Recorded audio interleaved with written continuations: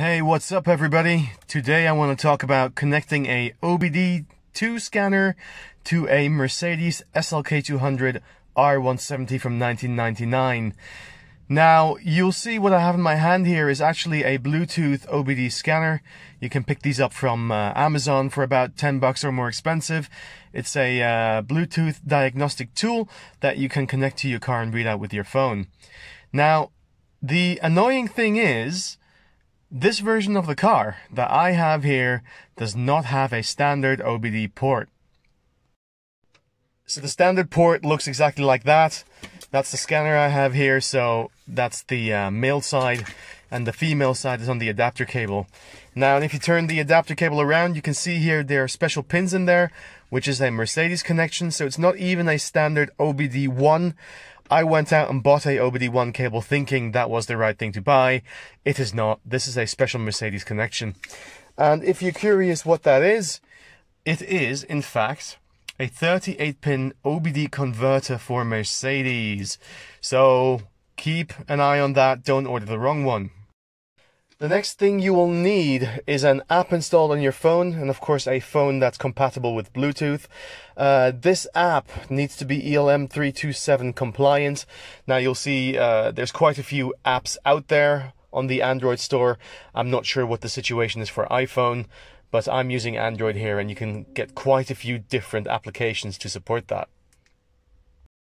Now normally the OBD connection would be right underneath here. In most cars, but as you can see there where it is, there's just a plastic placeholder and there's nothing there. So in this case, we have to pop the hood.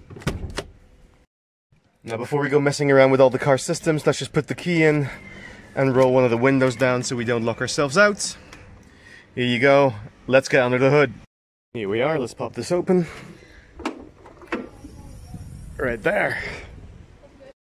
Now this car has two additional fuse boxes right under the hood, one right there to the right and one right there to the left, which also has your relays and things like that.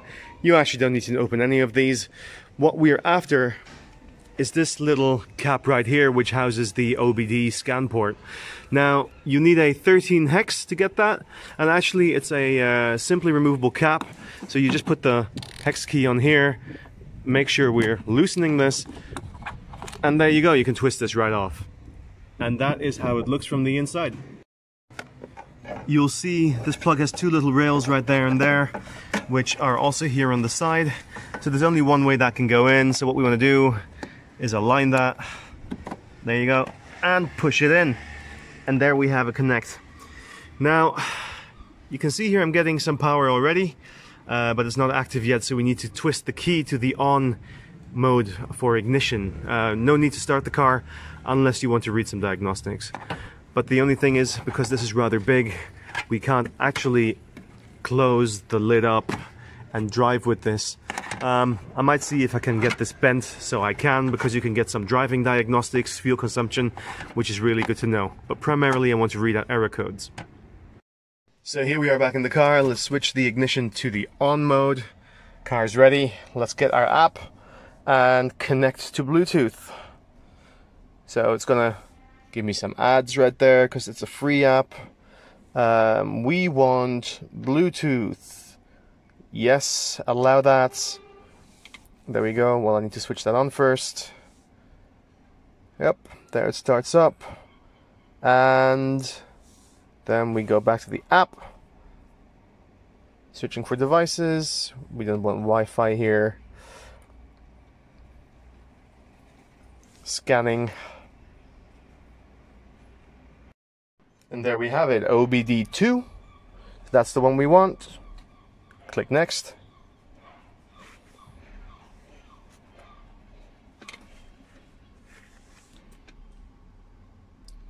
So it's going to try various different protocols connecting. It's going to reset the connection and then go through. If it asks for a pin, they're either 4 times 0 or 1, 2, 3, 4. I know that this is 1, 2, 3, 4, so the moment it asks for the pin, we can enter that. Actually, I discovered a funny little thing here. In the prior video, I posted about the car not having a EGR system. I looked far and wide online to find if that was actually true. Now, reading out the computer, You can see it can't even find an EGR, so that is my final confirmation. This car does not have an EGR valve. Small sidetrack there. And here we go, we're connected. So what I'm going to do, I'm going to go to diagnostics because I'm interested in reading out the error codes. So looks like I have one code. What is that?